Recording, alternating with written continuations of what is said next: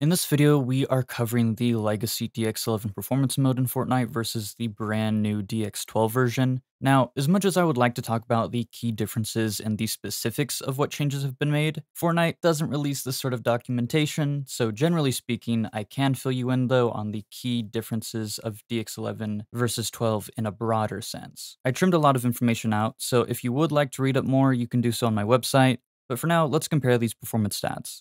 I performed 2 tests on each mode, and unfortunately, DX12 is not quite up to par with DX11 yet.